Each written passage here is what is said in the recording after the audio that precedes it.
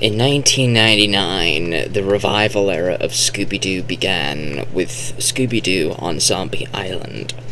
It came with a graphics makeover, though it did feel and look much like Scooby Doo that we remembered from the Where Are You days, from the new Scooby Doo movies days, the 13 Ghosts days, the Richard Shaggy era, all of that good Scooby Doo era.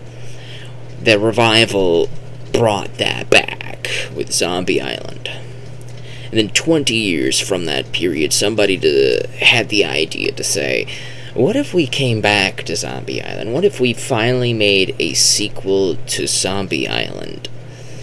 And so, they make Scooby Doo Return to Zombie Island. And before I get any further covering into this, I do have to make a correction to a previous video that I made. With my rant on the Curse of the 13th Ghost, in my rage, I might have said that this movie came out before Curse of the 13th Ghost. This is simply not correct. This came out after Curse of the 13th Ghost. In fact, it is a direct sequel to Curse of the 13th Ghost. Yes, that's right. It is a direct sequel to Curse of the 13th Ghost, which means to imply that the timeline, this Scooby-Doo timeline in this film verse is Where Are You? Maybe Scooby and Scrappy-Doo, the 13th Ghost of Scooby-Doo, Zombie Island, the Curse of the 13th Ghost, and then finally return to Zombie Island.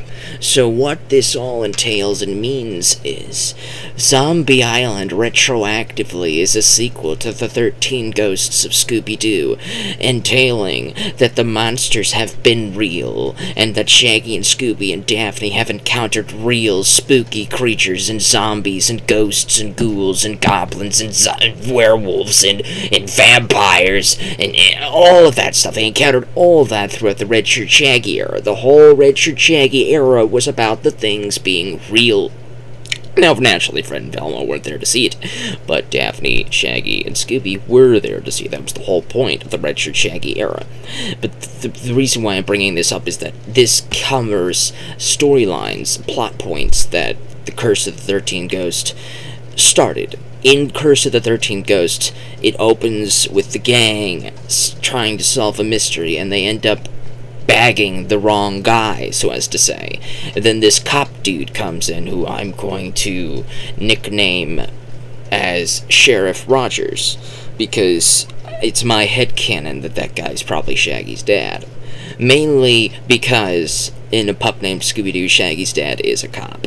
So it's just my headcanon. So that's who this cop is in Curse of the 13th Ghost and Return to Zombie Island. Right? Good. Going. Moving on. So this cop guy says that you guys are 17, you're almost 18. If we catch you doing this crap, and one of the people you accidentally bagged decides to press charges, I can't protect you anymore. And so the cop tells them to retire the Scooby-Doo business, the Mystery Incorporated stuff. He tells them to retire. And then they go off on their 13 Ghost adventure in Curse of the 13 Ghost. And then we come into this one. We open this film with Fred having a fantasy of still having the Mystery Machine, because he sold the Mystery Machine in Curse of the 13th Ghost. This is what I'm saying. This is a direct sequel to Curse of the 13th Ghost. Yes, it is a direct sequel to both Zombie Island and Curse of the 13th Ghost. And I have to just keep it to the facts. Don't rant. Okay. So Fred's whole character is that he loves the Mystery Machine, which I assumed is actually Shaggy's fan to begin with, but whatever. So Fred is all about that Mystery Machine. They've done this with previous films like Frank and Creepy. Fred is obsessed with the Mystery Machine. He loves the car, and I'm glad that they're experimenting with Fred. They're giving him ideas. They're giving him things to do, and we don't care. So long as he's a lovable dork, he's always going to be a lovable dork. So Fred is obsessed with the van, and he sold it in the previous movie. So now he's missing the van. And then Shaggy and Scooby make Fred, Daphne, Velma make a promise to quit the mystery business for good. And then almost immediately after, there's a TV show going on that Shaggy's watching in the malt shop. And he has won an all-expenses-paid trip to a vacation to a private island for vacation tropical fun or whatever. And Fred, Daphne, Velma are naturally suspicious about this, but they have made a promise not to do mystery stuff. So they go to the island, and it's clearly Moonscar Island from Zombie Island. Everybody who's watched Zombie Island knows exactly what this is, and of course, naturally, we know the title. If it's called Return to Zombie Island, I don't think they're going to the Himalayas. So they go to Zombie Island again, Moonscar Island. It's called Moonstar Island now. So naturally, Fred is a little bit suspicious about that. Velma is very much continuing the character that she had in the previous movie, Curse of the 13th Ghost. And Velma's character in that previous movie was all about debunking everything supernatural. So she's here to debunk this unsolved mystery. Naturally, anything that was supernatural that they ended the film without proving that it wasn't supernatural, Velma has basically called it an unsolved case. She has a blog of unsolved cases. And apparently a film director, saw Velma's book of unsolved cases on her blog and decided to buy the Moonscar Island and rename the resort and all that stuff to lure the mystery gang into the island to shoot a found footage horror movie with the zombies. And naturally, I don't know why they keep doing this, but the zombies end up being fake. You know, it's all being fake, and then the mystery crew end up realizing after Shaggy and Scooby give them permission to do mysteries again. Velma immediately realizes they're on the set of a TV show. They've been lured here for a TV show. The zombies are actors. The innkeeper is actually a film director, and blah blah blah, frickety blah. So the cat people end up showing up, and they end up running around fleeing from the cat people. It's mostly about the cat people. This movie is mainly about the werecats from Zombie Island.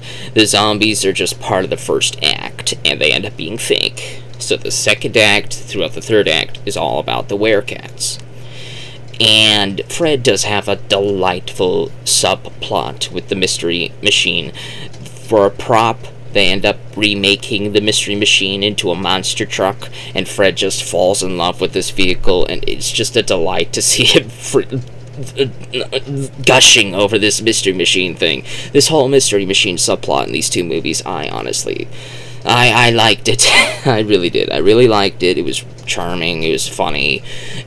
Fred's a good guy. He's fine in these. Velma's fine. Daphne's fine. No, Daphne kind of feels... You know, if this is a direct sequel to Curse of the 13th Ghost, Daphne is supposed to be an incredibly competent super Buffy, basically. Because in Curse of the 13th Ghosts, Daphne is basically super Buffy. She's all about martial arts and all sorts of hang gliding and car maneuverabilities and stuff.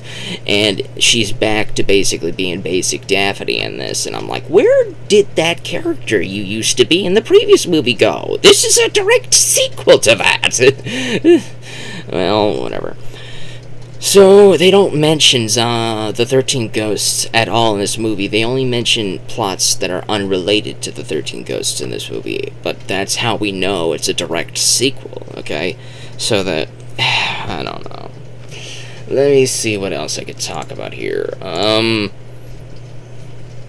werecats end up being fake as well, because we saw at the end of the Zombie Island that the werecats turned to dust because the curse failed and whatever. These werecats ended up being people in masks because they were trying to scare everybody off the island while they searched for Moonscar's treasure. And I guess that's a decent reason to come back to the island. We never found Moonscar's treasure in the first movie, so I guess coming back to find that was a good enough reason. So they brought back the Zombie Island lore and the legend and the werecats, mainly to scare people off the island so these guys could search for Moonscar's treasure. The mystery gang end up finding Moonscar's treasure, However, there is something that remains unsolved. Throughout the movie, we do not see 1, we do not see 2, we do not see 3, we see 4 werecats. And they end up capturing 3 of them, and they end up being guys in masks. There was a 4th werecat that they never captured, they never try to capture, they leave it an unsolved mystery. They don't, and they end up saying, oh, we've solved them. No, you didn't! That other guy's still out there! And it's like, this movie feels like a complete colossal waste of time to me, and I like Fred's subplot. It's a delight. It's worth the watch for Fred's subplot alone. The rest of the movie, the whole shooting the zombies, the fake werecats, searching for Moonscar's treasure, there's a reason why I ended up forgetting this movie almost entirely, because I had watched it before back when it first came out. The year's not on the back here, but it's not that old. Curse of the 13th Ghost came out in 2019, so I guess this is 2020, right? So a couple years, and I completely forgot the movie. I mean, everything about this movie, I did not remember anything. And plenty of Scooby Doo movies I've only seen once on cable television I remembered more about. So there had to be something with this movie, right? So I had to rewatch it. I had to rewatch it to figure out what's going on here, right? Because the 2 sequels to these 2 movies were sequels. They didn't often do that with these direct-to-DVD, direct-to-video Scooby movies. They didn't often tend to make sequels to previous things. They just made their own stuff, so as to say. They might have returning characters, like in Chill Out Scooby-Doo, Dell from Scooby-Doo and the Loch Ness Monster returned as a character. And Scooby-Doo Legend of the Vampire, the Hex Girls returned, right? The Hex Girls are recurring characters. You might have a recurring character, but it's not necessarily a sequel to a previous thing, if that makes sense. So this is a direct sequel to Curse of the 13th Ghost, and is also a sequel to Zombie Island. Curse of the 13th Ghost is a sequel to the 13 Ghosts of Scooby-Doo. There are plot points that both of these properties completely drop. While this film does have some of those supernatural elements, like the 4th werecat that they never capture, it is alluded to in the story that this is a real werecat. This might actually be the cat god that Simone and Lena ended up praying to become werecats. You know, this might actually be that actual original werecat dude, right? This guy might be the guy who bites people and passes on the virus or whatever. You know, like vampires or werewolves. This guy, the werecat, may it be, you know? So it does allude to the supernatural stuff actually still being there, even though it's not actually a main focus of the movie. The zombies are fake. The werecats that you do see throughout most of the film are fake. The 4th werecat is real. They never capture him. They never solve that mystery. So that just makes me wonder. Most of the, if not all, of the supernatural stuff in Curse of the 13th Ghost, Velma ended up debunking. The only thing that we never had Velma debunk was the actual chest of demons that she didn't open at the end of the movie, deciding to leave that up in the air as to whether or not that was real or not. And they ended up making Vincent Van Gogh's magic. They said that he's probably going through a spell block. He can't cast magic for some reason. And Bogle and Weird, the 2 recurring ghosts from the 13 Ghosts of Scooby-Doo, they were nowhere to be found. You'd think they would become servants of the 13th Ghost, as they always tend to do with every previous ghost. They would become servants of that ghost. For example, in the Time Slime episode, they became servants of Time Slime. Yada, yada, yada, yada. And then we have the timeline. What the heck is going on with time? This film is basically saying that Zombie Island is canon. Curse of the 13th Ghost is canon. The 13 Ghosts of Scooby-Doo is canon. And both of those properties all say that Where Are You is canon. So the Where Are You show is canon. So all of these properties end up being canon to these films, and yet we have to wonder what the timeline is actually supposed to look like. Now they end up trying to answer some of those questions. In this film, Daphne says that she got a summer position as a journalist on the TV show that we saw her doing in Zombie Island. So we're wondering if that's just a summer thing that she did, and that Shaggy and Scooby being contraband guards at the airport was just their summer gig after Mystery Incorporated quit for that year. And then we begin to wonder how old these guys are. They were clearly college age at Zombie Island, and then they get de-aged after Cyber Chase, because that was the original team. The original team that did the revival era, the first 4 movies. After Cyber Chase, I believe the 5th movie was Legend of the Vampire, and they go back to the original art style that Where Are You? Scooby-Doo showed. But that ended up making us wonder about how old they were, because they now looked de-aged in these original outfits. So we're wondering about that, and then we're looking at this, and then we're looking at, oh, the 13 Ghosts of Scooby-Doo happened, so that must have happened while they were off on a summer break. So now we have 2 summer breaks that end up happening here. In one of the summer breaks, Fred and Velma went to summer camp, and Daphne, Shaggy, and Scooby went to the Himalayas to do the 13 Ghosts thing. And then in one of the other summer breaks, Daphne became a reporter, Fred became her producer, Shaggy and Scooby became contraband airport security, and Velma opened up a mystery book shop. So we have at least 2 years here. So then we have to wonder how long ago was Where Are You? Shaggy still had scruffle on his chin during Where Are You? And then we're told that they're 17 years old in Curse of the 13th Ghost. So I started getting facial hair when I was 15. So maybe they were 15 at the start of Where Are You? But then you had to get your driver's license at 16. So Fred had to be at least 16 to do that, and learners at 16, and it's falling apart. It's all falling apart. It's almost like you shouldn't have made these sequels. You shouldn't have tried to do this like this. Oh, goodness gracious. Oh, man.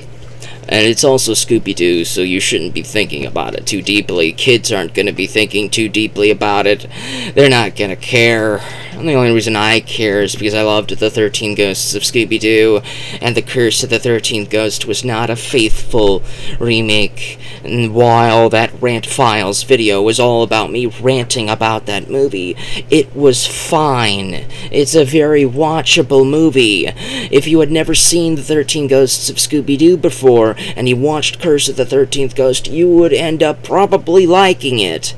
The only reason you may not like it is if you did watch 13 Ghosts of Scooby-Doo, because the supernatural stuff gets yanked out of the movie. In this, they do keep the supernatural elements in there, but Velma thinks that it's just unsolved stuff that she never figured out. So the supernatural stuff might not have been so super at all, and might just have been natural unsolvedness. Whatever. Return to Zombie Island feels like they tried to be a little bit faithful. They learned a few things from Curse of the 13th Ghost, and they realized maybe we should bring some supernatural elements back in, and maybe we shouldn't try to debunk all of it. So they tried to do some nice things with this movie, though the art style is still with the original Where Are You art design. It clearly looks like something that is completely removed from the revival era, though it looks like it could belong in the Where Are You era. It's just a lot of things that a huge chunk of time just cannot repair. The 13 Ghosts of Scooby-Doo and Curse of the 13 Ghosts are just as disjointed as Zombie Island and Return to Zombie Island are. Although Return to Zombie Island is a nice sequel to Curse of the 13th Ghost. These two movies have plot points. Curse of the 13 Ghosts opens some side plots, like Fred and the Mystery Machine, and the cop dude that I headcanon as Shaggy's dad. And they end up returning, those subplots end up returning for this movie. So it's charming in its own way. It's just, when you try to take these two movies and connect them to the things that they're claiming to be sequels to, and then you try to connect Zombie Island to 13 Ghosts, which actually might actually fit pretty nicely, because we already established in 13 Ghosts of Scooby Doo that all the supernatural stuff is real. So when we see zombies, it doesn't surprise us as much. In the Red Shirt Shaggy era, that was the whole shtick. It's just Fred and Velma who never saw this stuff. Though Daphne should not be surprised in the slightest, and well, Shaggy and Scooby might be scared of their own shadows, so they could be scared as much as often, but Daphne should at least remember all of this spooky stuff. And that's the thing that doesn't work. That's what doesn't make it work. The whole point of Daphne's character in Zombie Island was that she's trying to find something that's real. Daphne, if you wanted to find real ghosts, and if this is in the same universe as 13 Ghosts of Scooby-Doo, as this is a clear sequel, direct sequel to Curse of the 13th Ghost, then Daphne, all you had to do is go to the Himalayas and find Vincent Van Gogh and go on some ghost searchings, because Boogle and Weird are still out there. They're not in the chest of demons. You can always find those guys. You can always talk to some of Vincent's contacts. Vincent knows a little Frankenstein monster creature who owns an inn. There's vampires, there's werewolves, there's all sorts of stuff from the Red Shirt Shaggy era that Vincent Van Gogh probably has contacts in, and, you know, so it doesn't work. Zombie Island and 13 Ghosts of Scooby-Doo cannot be connected like that, because these two movies, Curse of the 13th Ghost and Return to Zombie Island, they are direct sequels. They are connected. This is a direct sequel to Curse of the 13th. Do you see the conspiracy? I would have to make a whole series of videos trying to chronologue the timeline of Scooby-Doo and the movies of Scooby-Doo and try to figure out what's canon to what, you know, it might even be a Kingdom Hearts meets Halloween meets something else level of convoluted. And this is supposed to just be Scooby-Doo. We're not supposed to do this to this series. But you make me do it when you make sequels like this. I do like it more. No, actually, I might actually like it less than Curse of the 13th Ghost. Though Curse of the 13th Ghost makes me upset more than Return to Zombie Island. And I think that's more because I don't care about this movie. I care about Curse of the 13th Ghost because I care about Vincent Van Gogh. I care about Flim Flam. I care about the Chest of Demons and the whole storyline like that. I care about a lot of those things and a lot of those subjects far more than the Zombie Island shtick that this movie was trying to play with. So while this movie may not have hit the landing as much as it did not go off consistency kilter as much as Curse of the 13th Ghost did to the 13 Ghosts of Scooby-Doo. If that makes sense. This is 23 minutes long. I don't want to make it 25. So I'm probably going to have to conclude this with saying Return to Zombie Island is a fine movie. Curse of the 13th Ghosts is a fine movie. Though the things that they're sequels to are far superior. Zombie Island is far superior to Return to Zombie Island. The 13 Ghosts of Scooby-Doo TV show is far superior to Curse of the 13 Ghosts. And the only reason that these two movies should even be watched is because of Fred.